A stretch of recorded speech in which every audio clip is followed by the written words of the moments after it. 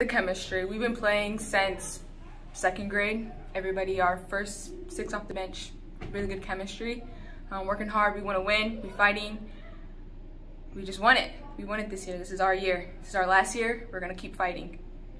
Just seems like the structure, the organization's maybe a little bit better here. How much has that just kind of led to a better flow here? Just kind of, you know, you put in, it looked like some sets there that really worked for you late in that game. How much has that been a big part of this as well? Coach just lets battle it out. Coach is really very positive. Keep our head up. Do something wrong, let it go, move on.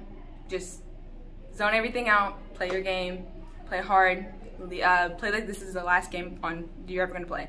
That's what Coach says. How much is the confidence just growing here with this group, you know, with each passing win here? Our confidence since the beginning has been up here. Our confidence is never going to change. No matter what loss, no matter what big a team we win, our confidence is always going to go up, never go down. We are a strong team. We're going to stay strong, and we're going to keep fighting.